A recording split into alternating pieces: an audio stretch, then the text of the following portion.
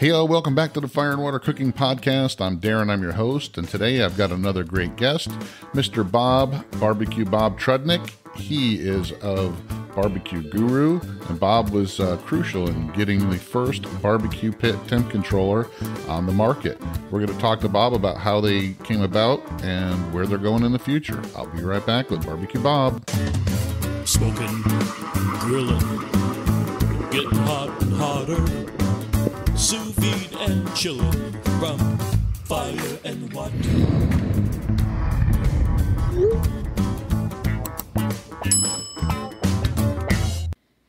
Hey, all, I want to welcome back Inkbird Products as a sponsor of the Fire and Water Cooking Podcast. Inkbird makes some great thermometers, Wi-Fi, Bluetooth, all that. But they also make a great instant read thermometer that I really love.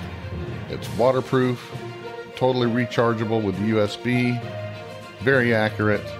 Everybody should have one of these in their kitchen so they can check the internal temperatures of their food so they don't end up overcooking. Check out the waterproof instant read thermometer below and a link to Amazon from Inkbird. Welcome back, Inkbird Products. Welcome back to the Fire and Water Cooking Podcast. I'm Darren, I'm your host, and I have a great guest again today. I've been wanting to get him on for a while, Mr. Bob Trudnak.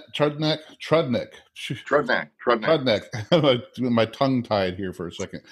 He is the man behind the BBQ Guru, and I want to welcome you, Bob, and anxious to get you on so we can talk about this.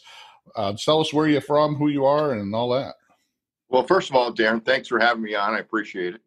I'm excited to talk to everybody about barbecue and the history of BBQ Guru.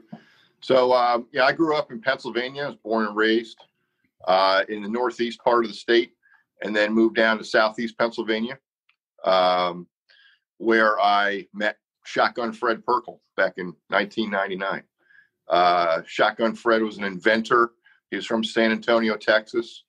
I started doing some marketing for him, and, within a year or two, we came up with the BBQ Guru product. And it's been amazing to see and see the product develop from the ground up, to be a part of that, with just an amazing group of people, engineers, and, Fred's amazing mind, and, just developing it. The first time that we introduced the BBQ Guru control to anyone was probably Memphis in May, of all places, back in 2003. And we had a backpack full of these controls that we had on, and we were just trying to share them with people, put them on your smoke grill, see what happens. Yeah. A lot of people thought we were crazy, and, some people thought, yeah, let's give it a shot. So that's how it all started. So how old were you when you got involved with them? I mean, were you fresh out of school, or were you in school, or did you have another career before that? Or? Well, I have a degree in photography and marketing. And, so cooking, I always loved cooking. Cooking's been a passion for me. I thought about going to culinary school after my other degrees and decided, I know enough and love cooking enough to be able to teach myself, but really wasn't introduced to real traditional barbecue until I met Fred and started working here.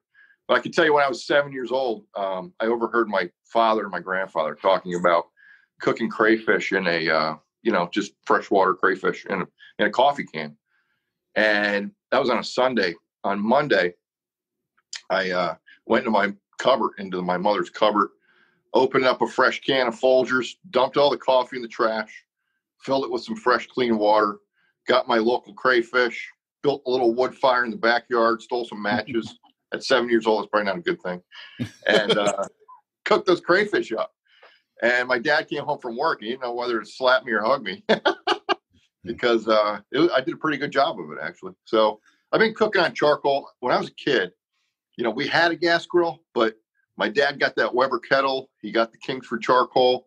And we made sure that every time we were cooking, for the most part on weekends, we were cooking over the coals. Yeah. I'm from upstate New York originally. I grew up there, moved down to Florida back in 79 or so. But, when we grew up, it was all charcoal, and the lighter fluid, especially. You remember that? Oh, yeah. But we had something called Cornell Chicken up there that was, every summer they had big barbecues, festivals, and, the, fundraisers for the, fire departments and stuff like that. It was all that kind of, just cooking over the coals, whether it was, hot dogs or hamburgers, chicken, what have you. It wasn't really a lot of the low and slow barbecue like there's a lot more of today. Not that I can remember. Anyway, that kind of came later. I just remember the charcoal grilling and all that was big time back then. So you kind of are me. You kind of fell in love with cooking early on in your career, or actually when you were younger. And it's funny that you say that you didn't go to school for it, or you didn't go to culinary school. But, I talked to a few people that have culinary careers that didn't, go to culinary school. One of them that surprised me was Kenji Lopez Alt, who, who he is, he studied architecture in college and, was working part-time in restaurants through college and just fell in love with it and decided to just, pursue his career, as a chef working, not going to culinary school. So learned all he did and produced, all the stuff that he does just like you and me learning on our own and creating and practicing. So it sounds like you were doing a little bit of something, then you worked. So talk about when you got involved here with this company, because it wasn't it was electronics company, correct? Is what it was that you started with? Actually, no. The company I started with, Thermo Megatech, which is was the parent company of BBQ Guru. There actually was no BBQ Guru when I started. Right. Thermo Megatech is an industrial valve company, and Shotgun Fred had 27 patents in this industry, in these products, these mechanical valves. So Fred was always the kind of person who wanted to look for a lot of different channels of sale and a lot of different paths of, different products to see what would hit and what wouldn't. He was an experimenter, and he kind of taught me to be that way. And so him and I would always sit down, sketch stuff out in the kitchen at lunchtime. We both love food. We both grew up in families where everything was homemade. And, we just, loved to design products in the food industry. And then we got a phone call one day from a ship's engineer who was using one of our valves, our temperature control valves, on a ship down in Florida. And he had a ceramic grill. And he just posed the question, hey, do you ever think about doing something, with this technology for cooking? And, Fred and I had the conversation with him. Fred ran with the idea. We came up with a mechanical valve.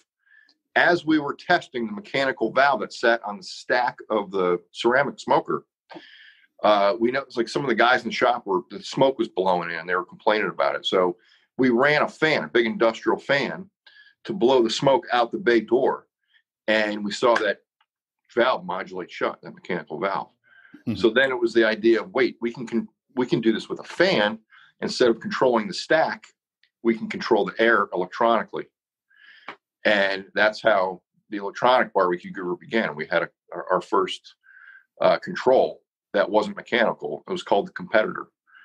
And then we just moved forward from there. Now, you didn't start competing in barbecue till after you started developing the product. Is that right? Or?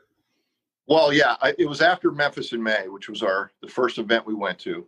I saw that whole new world of competition cooking, and I immediately fell in love with it. I've always been passionate about cooking. I grew up in an Italian family, right? So there was homemade pastas all over the kitchen table and meatballs in the oven and, all that stuff. So, after we went to that event and saw what it was all about, it was like a light bulb went off. And I said, you know what, Fred, we have to have a cooking team. We can't just be a business out there selling to these people. We need to be these people. We need to get out there and cook, and we need to understand it completely.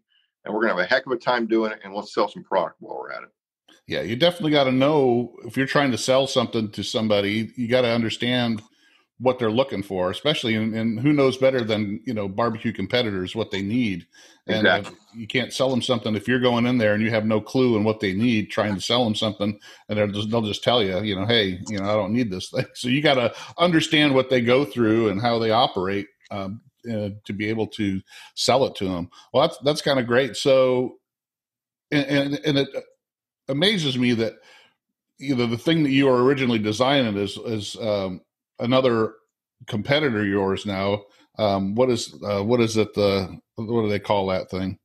The slow bot or something like that, or the Smobot? The Smobot, because that's what that is. It's all it does is control your top vent, electronically controlled top vent, which I don't think can really perform as well as like the BBQ Guru can by controlling the fan, because it can actually stoke the fire hot, and you can, actually get it up to searing temperature. It makes it easier for you to do a reverse sear where you can keep it at 225 for a certain amount of time, take the meat off, and then crank that fan up and get it up to searing temperatures within minutes and do it.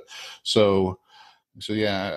So when you guys got these, started playing around with them, went to Memphis in May, what was the reaction when you went there? I mean, would they all open arms? Did they say, was there some people going, yeah, I know how to my pits, and I can do my pits by touching it with my hand and all that.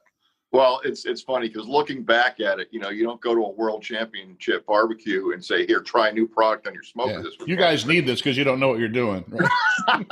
So looking back is pretty funny that our timing of things, but we just knew that was. We started this and we put our first product on the market in March. And that was the first big event coming up for us. There's Memphis in May. Let's drive to Memphis, see what it's all about. So we had a mixed bag of responses. We had guys who kind of looked at us like we just came off of an alien ship from Mars. Right. We had guys that thought, what are you thinking, man? You can't connect a computer to a charcoal fire and expect anything good to happen there. And we had guys that said, that's an interesting concept. No, thanks. And then we had some guys, my good buddy Joseph from Houston now, he was with a team called Poke in the Eye back then, and he competed in all those events. And he welcomed us with open arms, said, come on, let me show you my rig, have a Crown Royal, and let's talk about this. And I'll never forget it. Once we explained the concept to him, he had some backwood smokers there, and he let us drill into his backwood smoker because back then we didn't have an adapter. Yeah, we didn't have an adapter back then for the backwood smoker, but he let us drill into one of his pits, which was, pretty amazing to think back on. Yeah, we hooked it up. It kept perfect temperature. And he couldn't even believe it. And, we sat there we came early. So we were there on like a Wednesday or Thursday before the competition. And he ran it all night. The next day we came back to our hotel room, came down and chatted with him, probably poured us another Crown Royal. And he's like, and he had that real raspy, like Texas voice. He goes, you know what? He goes, guys. And he said a couple of colorful words, but he goes, this thing took the C right out of cooking. But it sure as hell put the D back in drinking. Yeah, so more drinking time, less playing with the pit. That's the thing.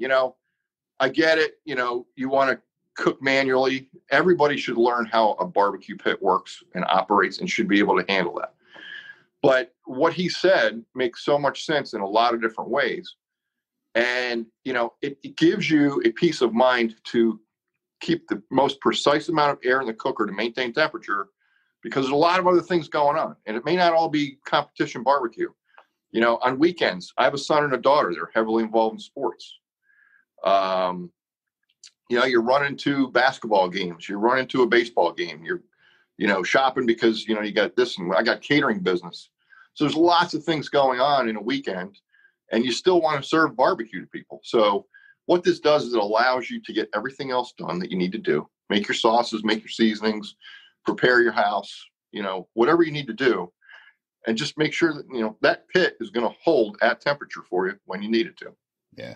Well, and really the barbecue competitor is not your main customer that you're shooting for, because that's right. Only a small percentage of the population.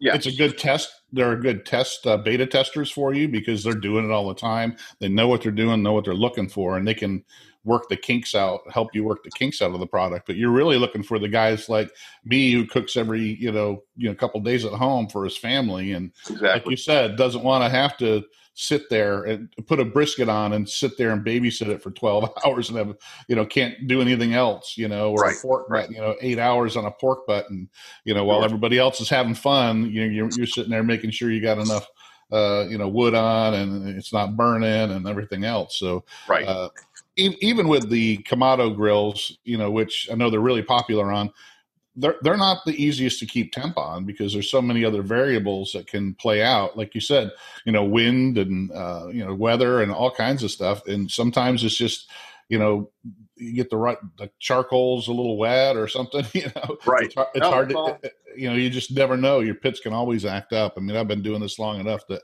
I could load the pit, one day and then the next day the same exact way and it performs totally different, Correct. But these will help you actually, do that. What was the technology that you guys used in the original? Because that wasn't, today it's all digital. Everything's, digital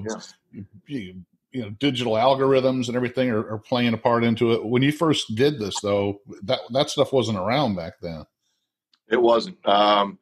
We have the Thermo Megatech company has a patented product, and it's a heat actuated wax.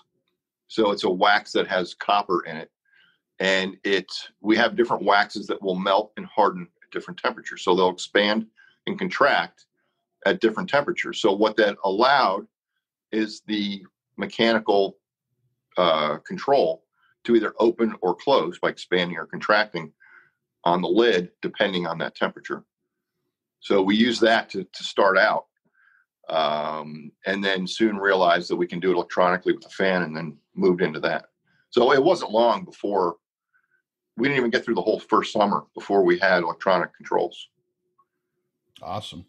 Yeah. So with when you developed that and you started marketing it, how soon was it where it started catching on, where you started having other people in the industry start looking at you guys and going, wow, we should develop something like that?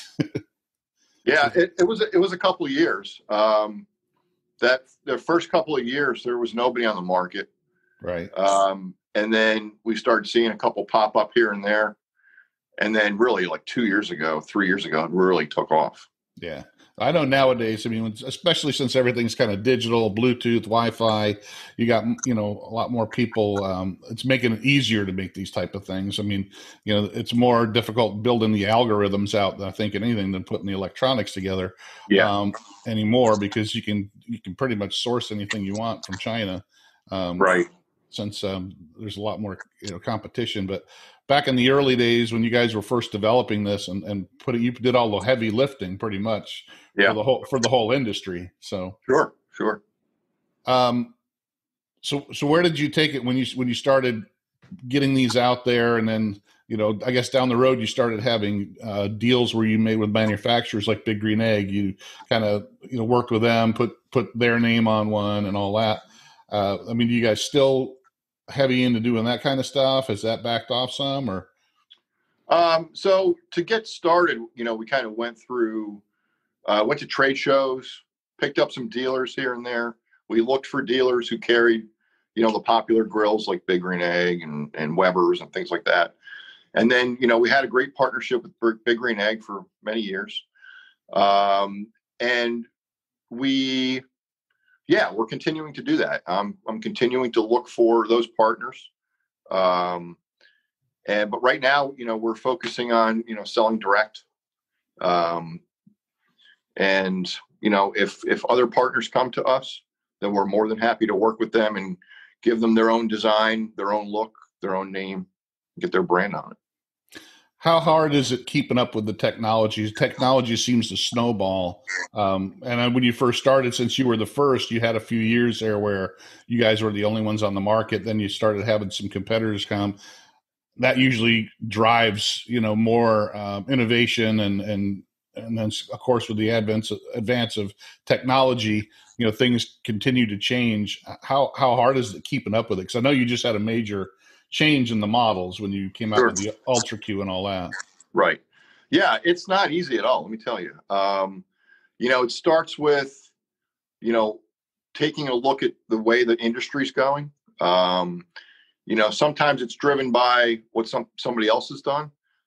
And most of the time it's driven by what you believe you need to set yourself apart. So I and my team do a lot of research. We do a lot of, thinking about feature set, which way is, this industry going. It's, I come up with a lot of concepts, but it's putting, having it come to fruition. The concept is great, but looking at the mechanics of it, looking at the firmware, looking at, how things are built and, the costs and things like that. That's when it all comes together. So my concept has to be looked at by a team of people. And then they have to tell me, well, here's what the reality of it. And we can do this and we can't do that. And if we do this, we have to do it this way, not that way. Yeah. So there's a lot of meetings and a lot of eye openers, once a concept comes up, to be able to bring it to reality. Yeah. And you can't sit back on your laurels when you're in a technology type business, because it's constantly changing. You got to, people are always demanding more and more. And I'm sharing the screen now. You can probably see with your website, and showing that you got the new DynaQ, Ultra Q. Everything now is Bluetooth and Wi-Fi. Everybody wants to be able to look at their phone and control everything. It's not just these type devices. It's the pellet grills themselves now, even the sous vide circulators. I do a lot of mixing sous vide and barbecue. So the sous vide circulators now all have to have Wi-Fi and Bluetooth control, so people can, play around with them while they're at the store or what have you. So absolutely, it's a constant, change and growth, and people just, even if they don't use it, they want it. Exactly. If you see that on the pellet grills, even, companies that had a really great pellet grill, somebody else comes out with one that's got Wi-Fi and Bluetooth, and people will go buy that one, even though it may be a crappier overall product. And so that forces that company to go, okay, like Weber, they came out with their pellet grill. They waited until they, could put something out with Wi-Fi in it. And now they're a technology company, which none of their products ever had anything like that before.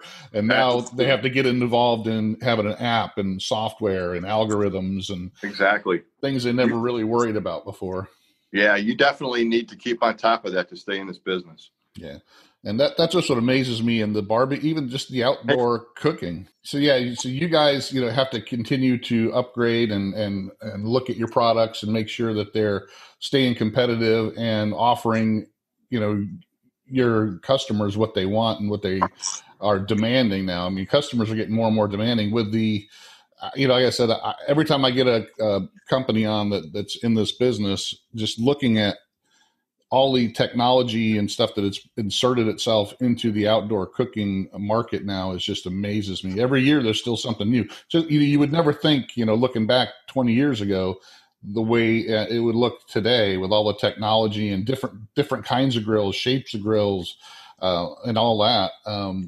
Now you guys a couple of years back decided to come out and partner with the Monolith grill. So you could pretty much offer your own, grill with the commodity or the BBQ Gurus attached to it. How did that partnership come about? Well, we had a division of BBQ Guru, of our company, in Germany, and I started going over there a few times a year, competing in barbecue contests, understanding the market, and helping grow that business. So the gentleman that I had running our business in Germany was carrying Monolith grills, and Monolith, the company, was only about an hour away from his distributorship.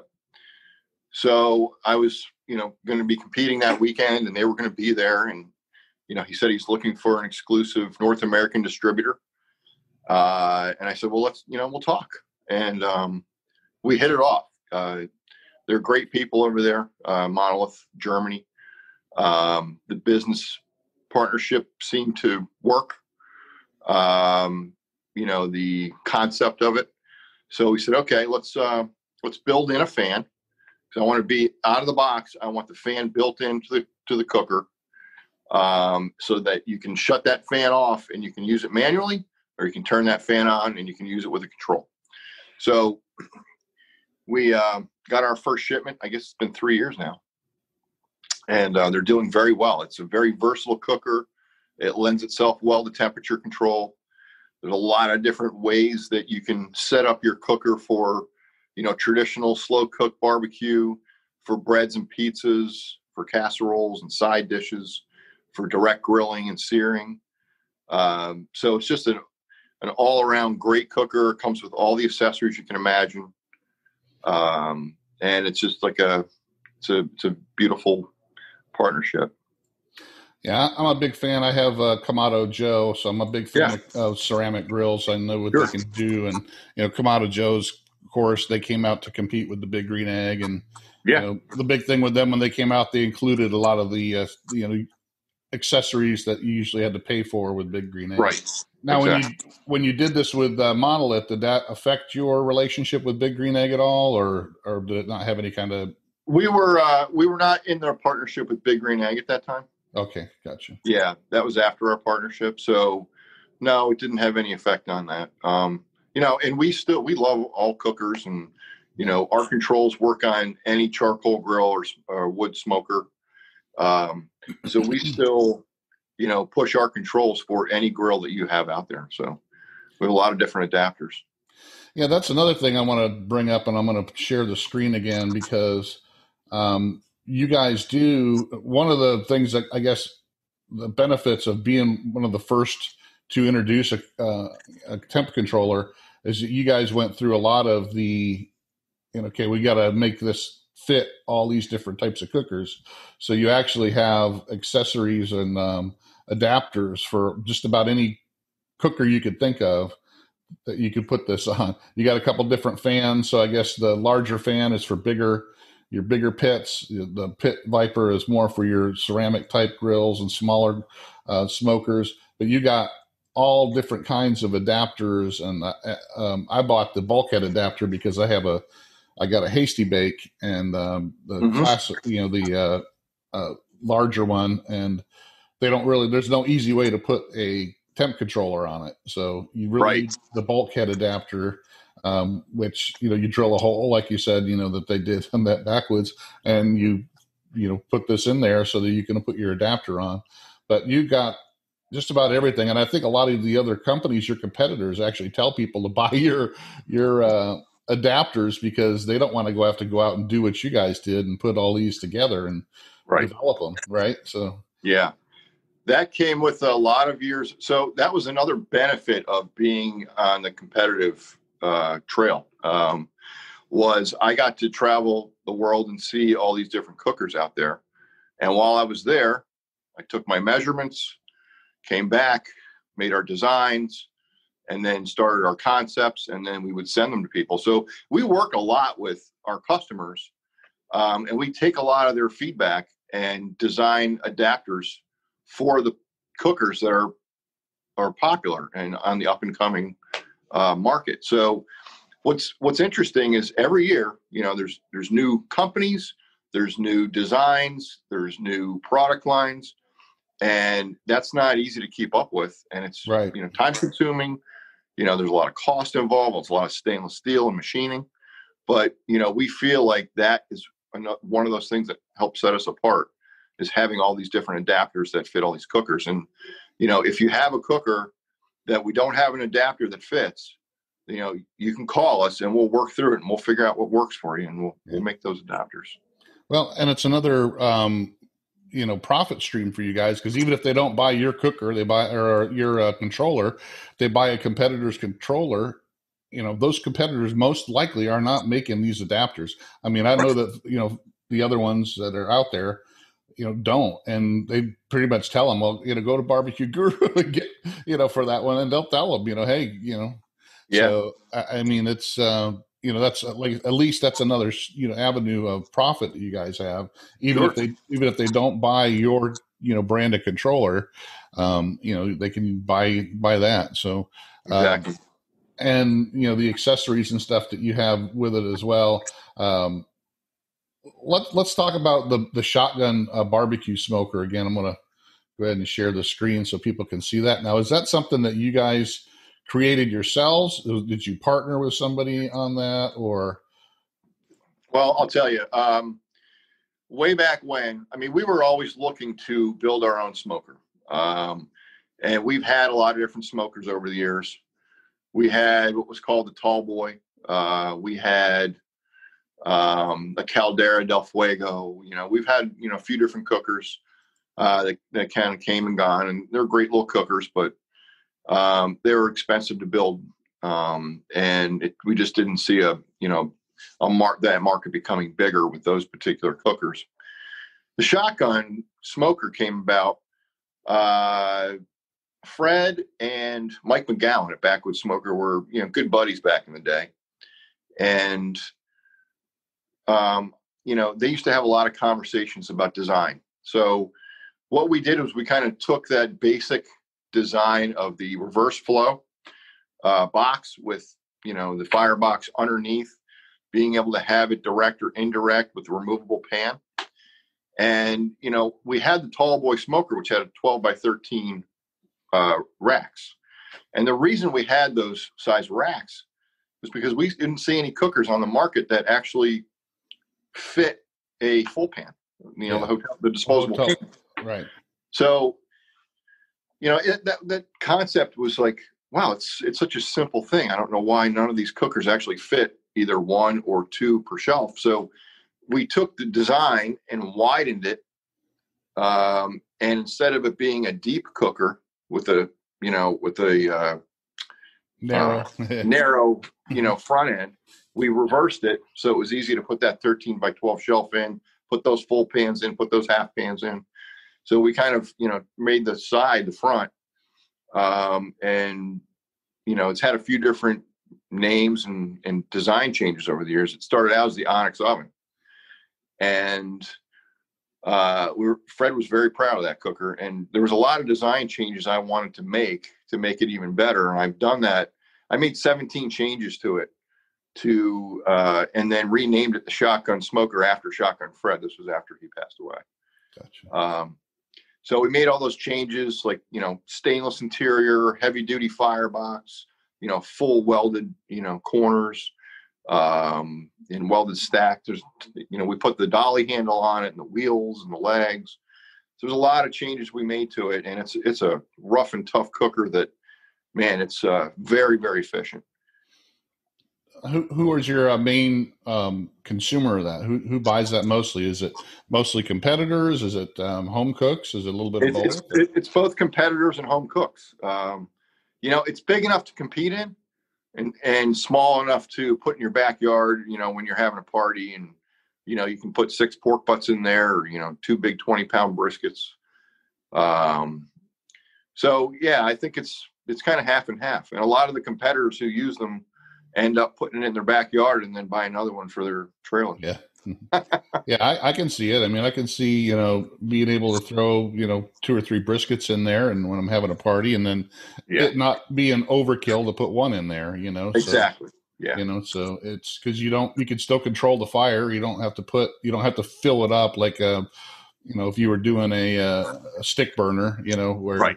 if you got a huge stick burner, you throw 1 brisket in there, it's kind of overkill, Exactly. Yeah. So, but I don't see this being the case with that at all. I kind of like those. I don't happen to have a smoker like that. I have, like I said, I've got the Kamado, I've got a pellet grill, and I've got that Hasty Bake, which Hasty Bake is kind of similar to that. But one thing I like about the Hasty Bake is it's the adjustable the coal pan that goes up and down. So yeah, that's very nice. I think that's fun. But I could always look at one of these and go, yeah, I could use that.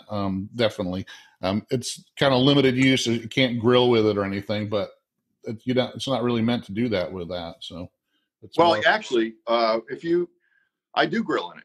If you remove the water pan and you can fit one of the racks on the very bottom where the water pan would go, and just get those coals going. And, we do camp food at competitions. We do steaks and burgers. And I guess you could, because it is kind of big enough to cook stuff on. Yeah. Well, that's good. See, I wouldn't even have thought of that, but I guess when you play around with them enough, you figure out things you can use it with. Yeah, you find new ways. Right.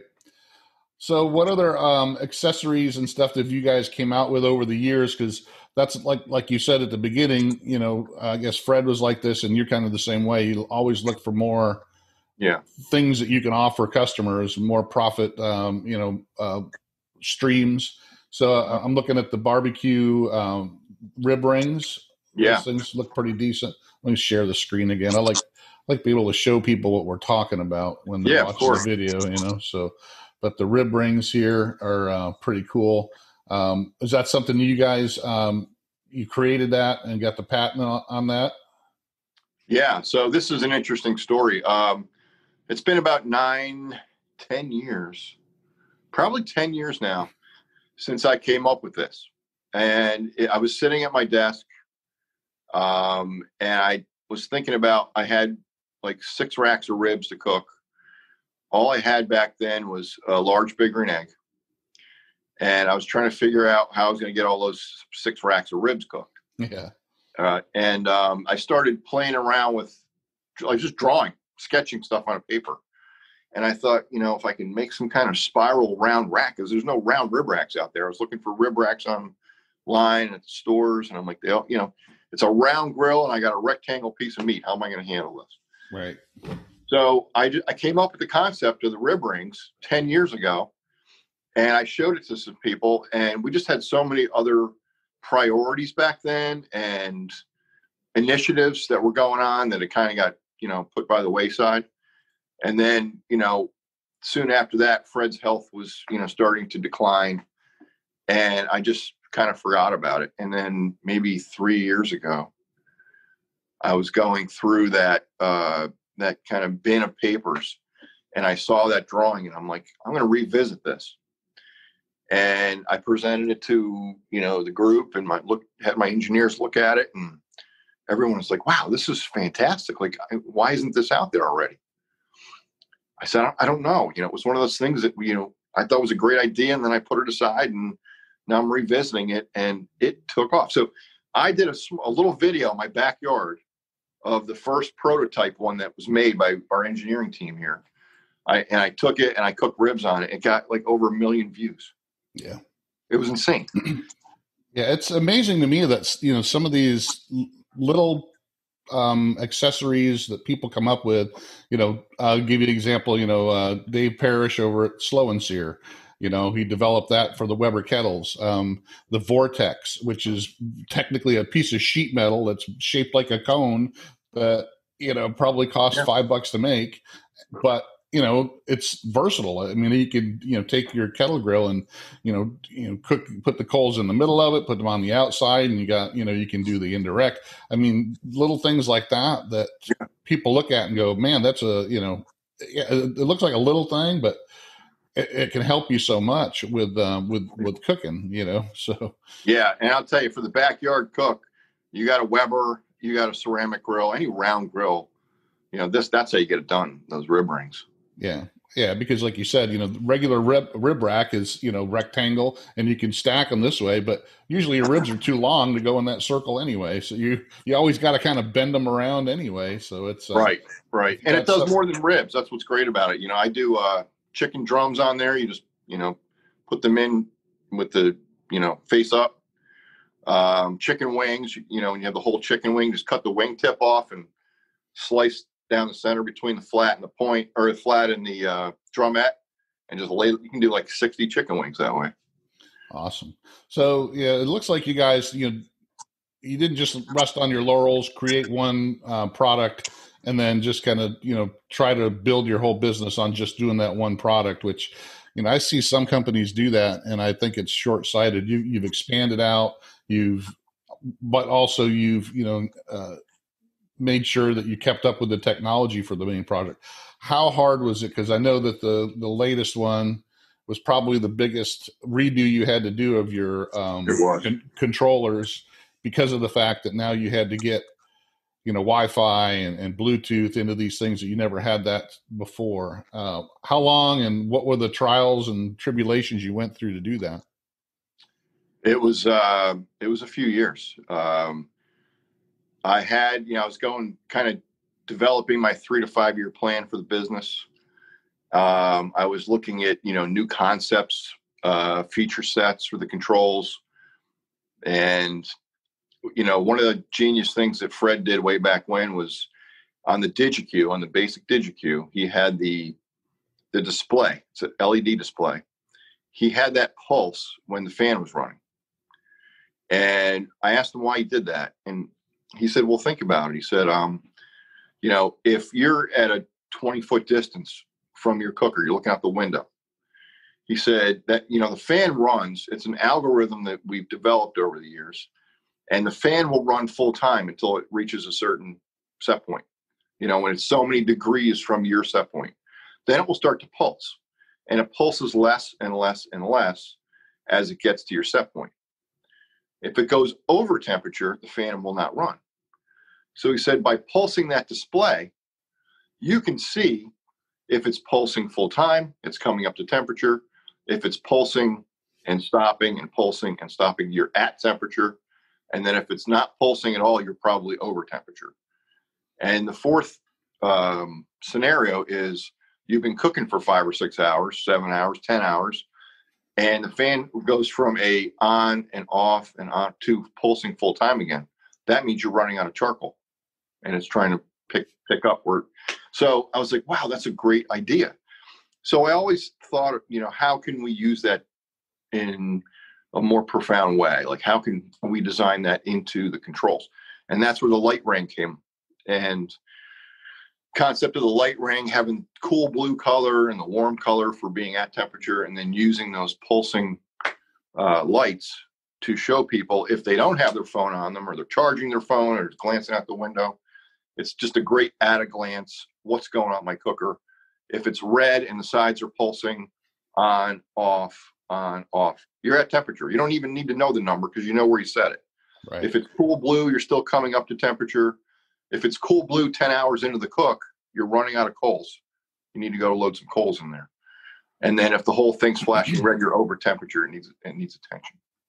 All right. Well, I'm going to share the screen this one last time, and we're going to kind of walk through your main products here so people can see it. And you guys can find them at bbqguru.com.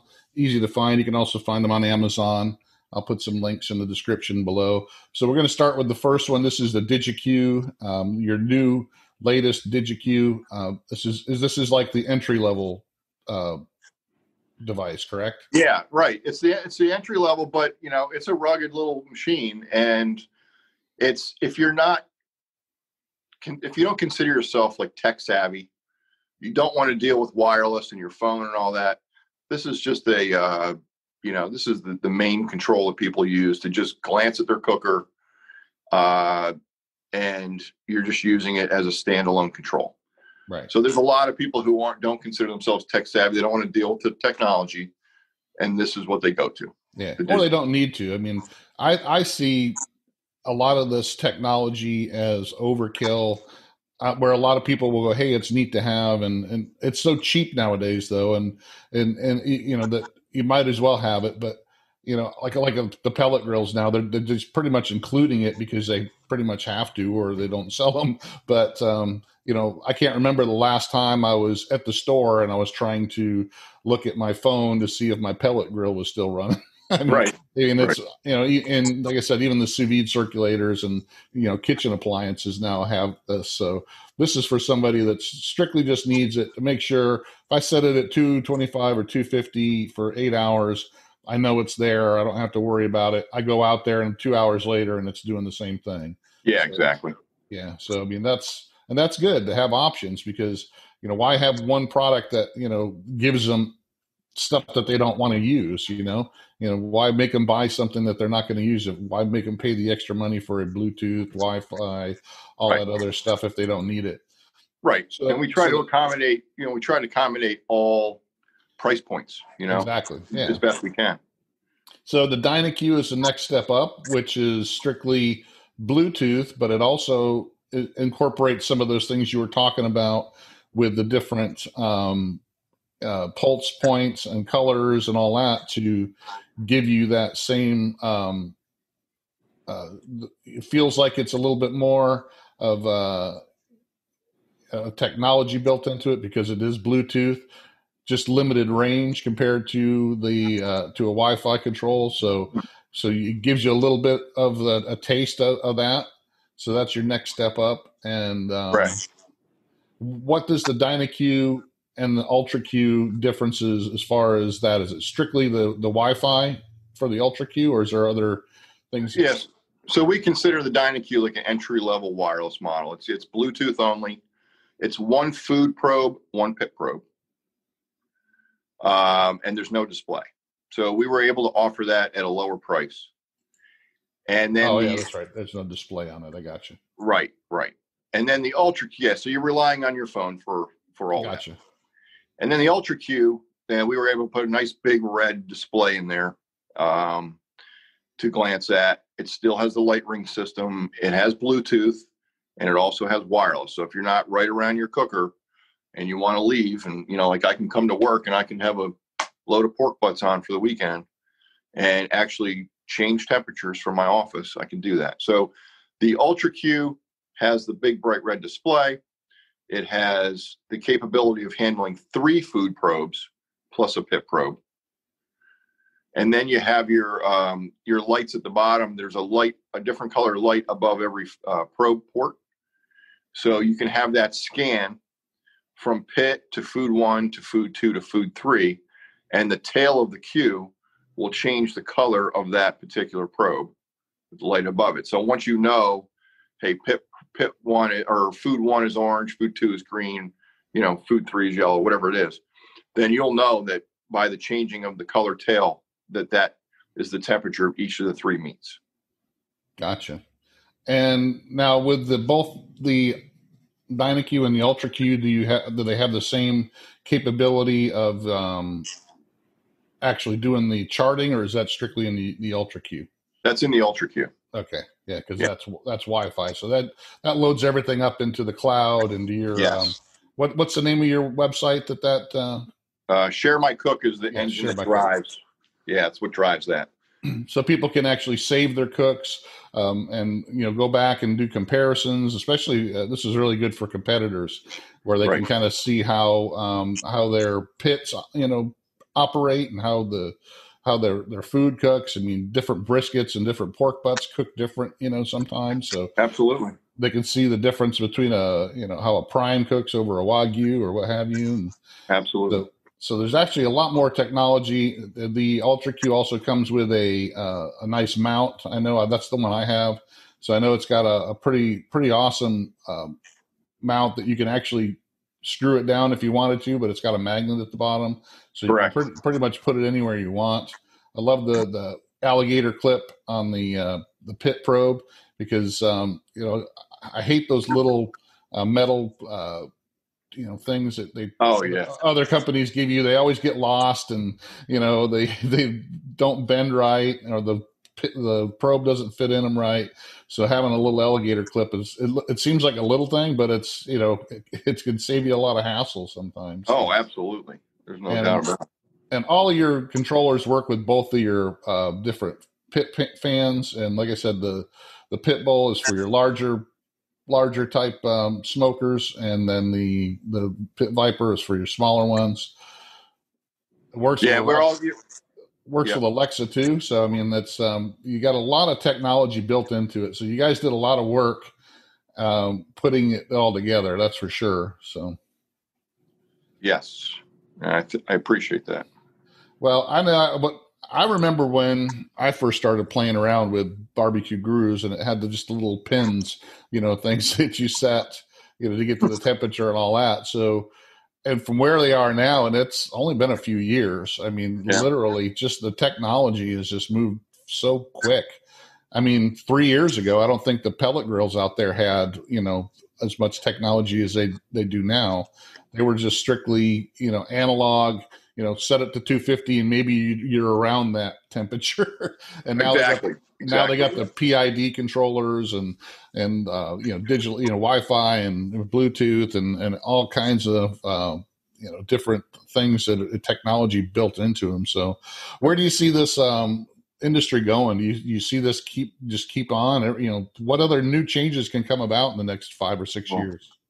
Gosh, there's so many. I don't want to give away all my secrets of what I'm thinking, but there's just making things more convenient, making things more versatile, to cook different styles of food outdoors.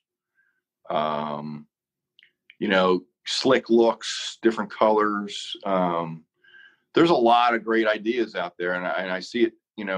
Just convenience and versatility are the main things and reliability are the main kind of points that I'm working with to help develop further. Miniaturization seems to be a big thing too. I mean, I'm sitting right now. I'm sure you heard of the meter and the meat stick. Oh yeah, the meat stick just came out with this new. This is a beta tester. It's not. Haven't released it yet. I mean, you can pre-order it, but it's about half the size of their regular true wireless thermometer. This is Wi-Fi, wow. Bluetooth, all that technology that's just built into this little piece here.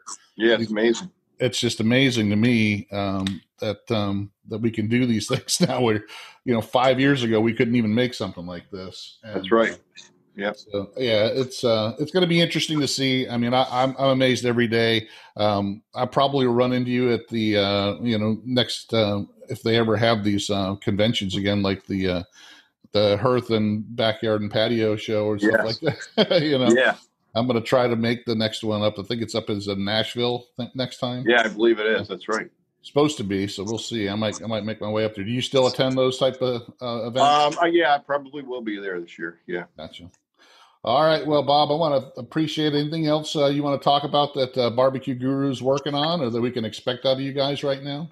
No, just you can check out our line of sauces and seasonings as well. And I got a brand new sauce coming out in October that I'm really excited about. I don't want to let the cat out of the bag on that yet, but check out all our products, our temperature controls. We have some great accessories. Everybody's home tailgating and cooking for the holidays and small gatherings with family. So we're trying to make your life a little easier and make you successful the first time out. Well, that's another thing too. You actually own a catering business. So how is that? How does COVID affected your catering business? It has taken it down. Yeah. Really? We've done a handful of caterings this year.